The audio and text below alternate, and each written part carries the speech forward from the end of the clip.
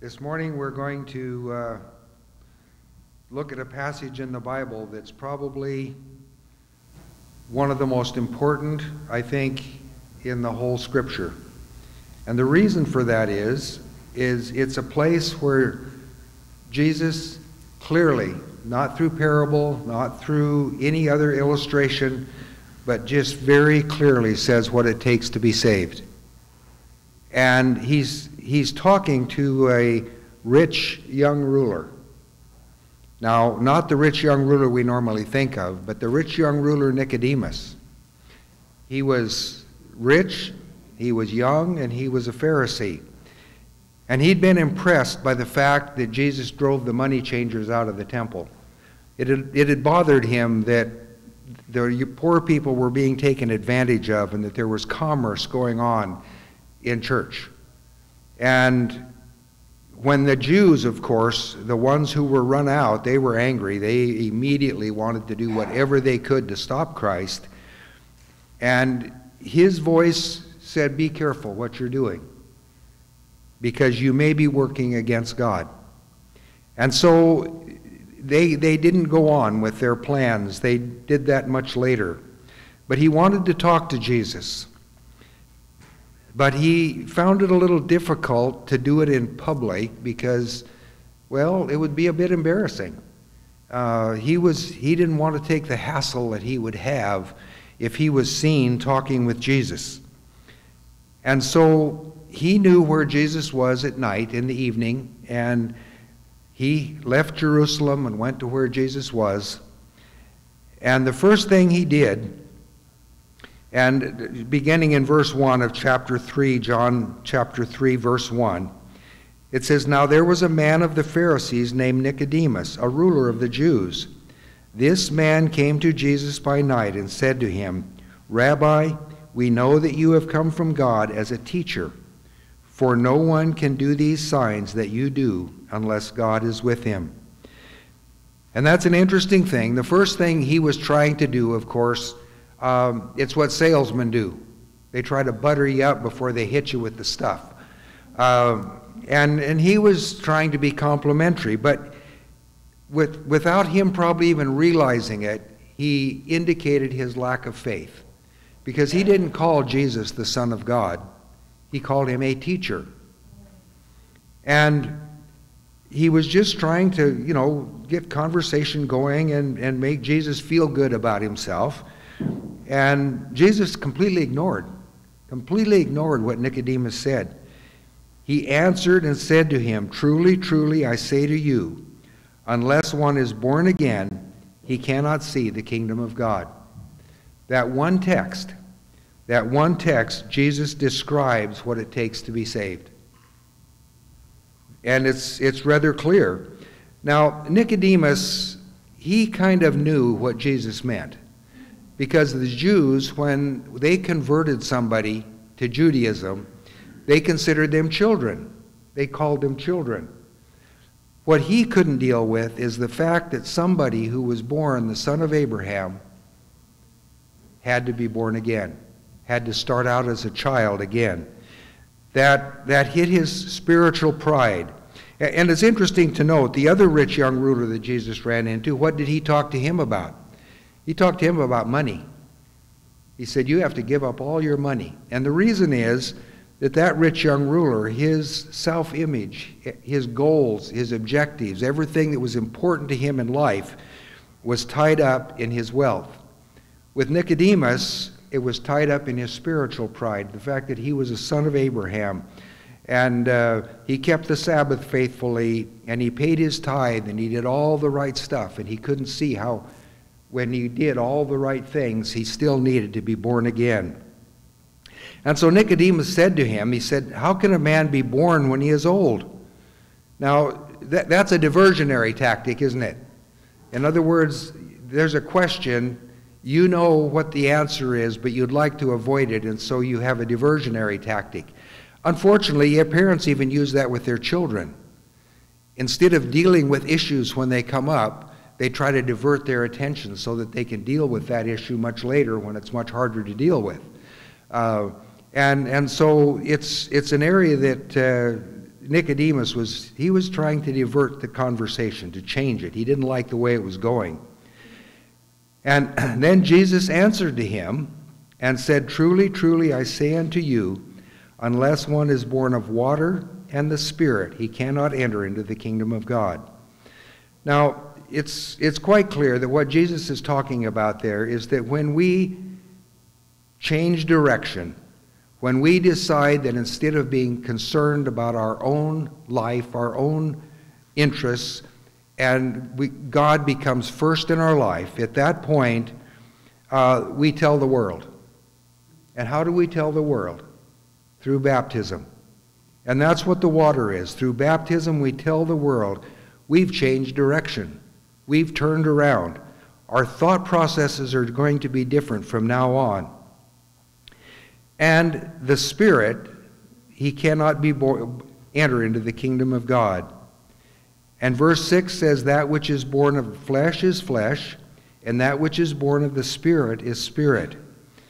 And there again, that's a very, very profound statement. He's saying, look, naturally, you're concerned about yourself. You want to run your own life. You want to make your own decisions. You want to make your own choices.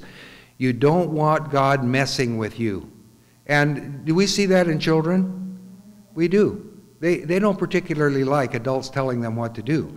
They don't like anybody telling them what to do much.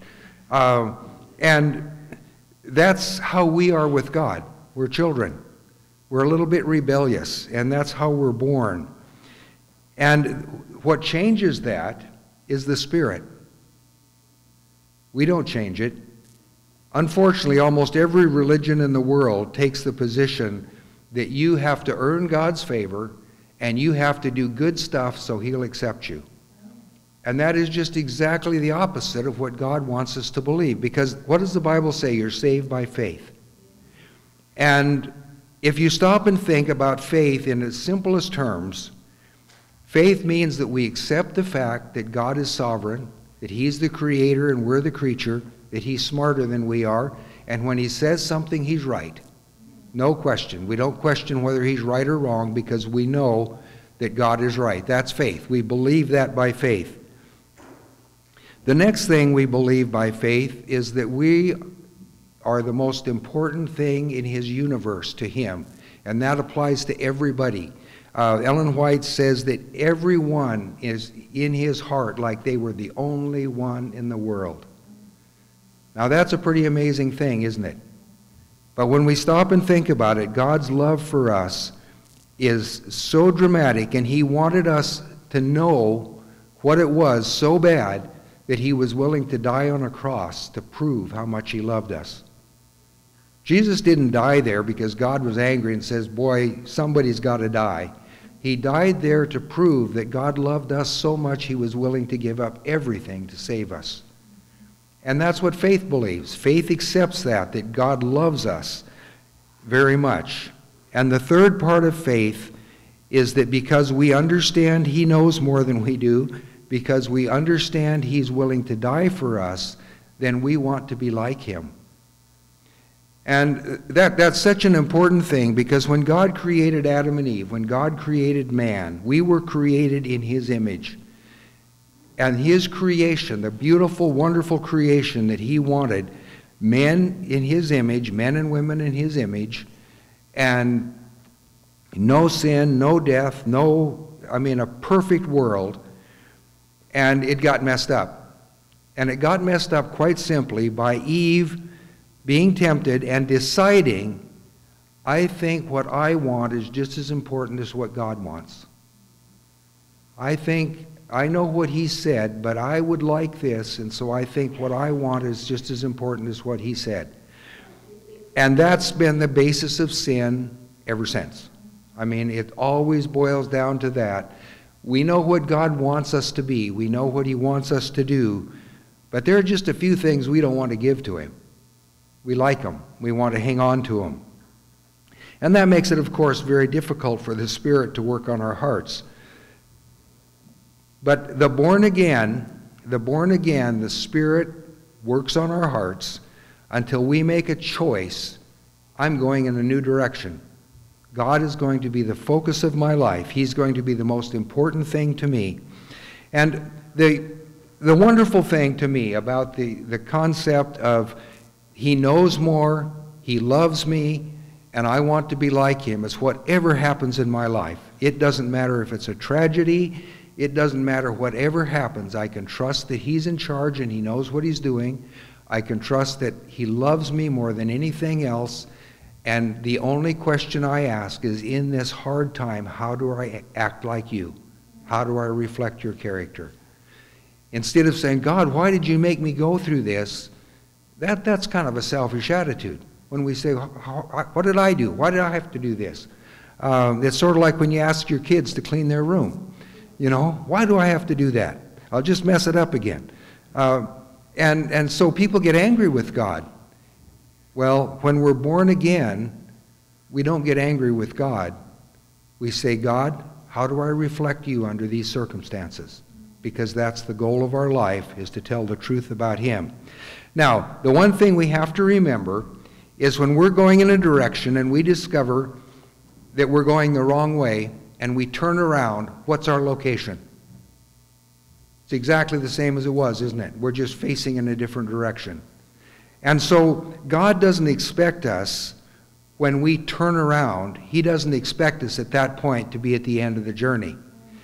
That's where the Spirit begins to change our life, to make us new people, and to change those attitudes. Ellen White says that imperceptibly to ourselves, we are changed day by day into His image. We don't even realize that it's going on, that it's happening. And that's what living by the Spirit means. And we can't live by the Spirit if we're still hanging on to that selfishness that says, I want my own way. I want it to do things my way. I want to be the one who decides what's right and wrong for me. And unfortunately, in our society right now, that has become the mantra. You're responsible. You should satisfy yourself. Take care of yourself first. You deserve a trophy. You deserve a lot of applause. You're a wonderful person. Well, we shouldn't browbeat people, and we shouldn't tell them they're worthless. We should never judge in that rate, but we should never ourselves feel that we're so special that we're more special than somebody else, because we aren't, are we? I can remember as a little kid, because little kids by nature think of themselves as better than they ought. I mean, that's just kind of how we're born. And I can remember my dad say, hey, you're getting too big for your britches. You know? Well, I knew that I probably better alter my attitude or my britches would have something else happening. And so you learn. You learn as you grow. You learn to be less self-focused. I've always liked the saying that when scientists finally find the center of the universe, there are going to be a lot of disappointed people. And we should never put ourselves in that position where we feel that we're the most important one around. And if you want confirmation of that, just go to Philippians 2.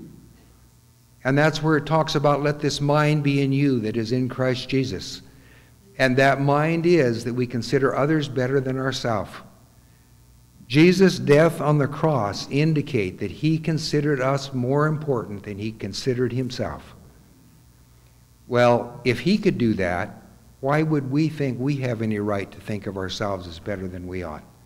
Now, that doesn't mean we go around moping and saying, oh, I'm a terrible person and I'm awful. That's pretty selfish and self-focused too. It means that, as Philippians 2:4 says, that we consider other people as well as ourselves. And that's true in everything we do in life, isn't it? When we do business with somebody, we should stop and think that they have to make a profit, they have to live. We should not try to beat them down to the point where we're the only one who benefits from the transaction. We shouldn't do that, because that isn't taking other people's interest ahead of our own. And so as God begins working on us, His Spirit works on us, and He describes it. He says it's like the wind. You know, the wind blows where it wants to, and we don't know where it came from, and we don't know where it went. But what does wind do? it changes things, doesn't it? You get a big wind and it changes a lot of things very quickly. And God's Spirit works like the wind. Sometimes he's a breeze, sometimes he's a bit of a gale, and sometimes he's a tornado. That's what wind is. And God works with people in different ways. But when we see somebody who's turned around, they've changed direction, they've been born again, they're babies. And we should not expect them to be adults. We should not expect them to have accomplished everything that maybe we have. And unfortunately, when we're critical of people, it usually has to do with they do something that we've overcome. But if we are willing to analyze ourselves honestly, we have things to overcome that are probably just as bad. And Jesus made clear that when we put him first, one thing we're going to do is become commandment keepers. Well, people think, okay, well, if I'm going to love Jesus, I have to keep his commandments. That's not what he says at all. He said, if you love me, I will make you commandment keepers. And why does he want us to be commandment keepers? Because that's the definition of love. The 10 Commandments are the definition of love. If you go down through there, it tells how we love God and how we love our fellow men. And God says, that's the character I want you to have, that you love me more than anything else, and you love your neighbor as yourself. And then he goes so far in the Sermon on the Mount to say, look, you can break the 10 Commandments in your mind. It's not necessarily an action. But if you hate your brother, you're a murderer. And all of a sudden, what he's telling us, if you love me, then you will love others. And you will love me with all your heart. And that's the Spirit, that the Spirit does that. As it works in our heart, it makes that happen. And you can't do it. There's nothing you can do on your part except to choose. Because a leopard can't change its spots, neither can an Ethiopian change his skin. I mean, we have no power to create ourselves or to recreate ourselves. Only God can do that. The power we have is allowing him to. We need to let him do what he wants to do. And if we do that, we will just find that what we like changes, the movies we want to watch change, the things we eat change, the things we drink change. Because he says, everything you do, whether you eat or drink or whatever you do all to the glory of God. That's what we're supposed to do, is glorify God in everything that we do. Now, are we good at that? No, we're terrible. But what we do is we continue to go back to him in faith, asking for his Spirit in our life, and when his Spirit speaks, we move. And when we read something, when we see something, when we hear something that indicates God's will for our life, we don't respond to it like, oh no, I don't want to do that. It's, oh, that'll make me more like Jesus. That's what I want to do. And that's the new birth. That's what Jesus is talking about when he says this is what it takes to be saved.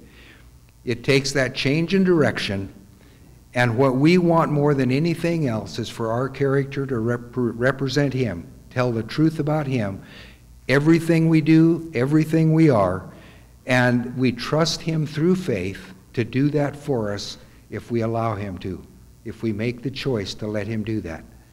And so this morning as we contemplate what Jesus said here, the thing we need to do is make sure that we don't get in the way of him doing what he wants to do. Let's just close with prayer.